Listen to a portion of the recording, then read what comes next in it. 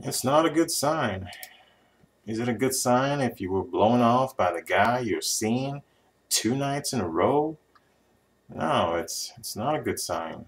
It's indicative of a guy who doesn't respect the relationship. A guy who sees this as something that's frivolous, something that's more than likely temporary for him. Just think about it. If he really cared about the relationship, cared about the fact that the both of you were seeing each other on a serious level, or at least on a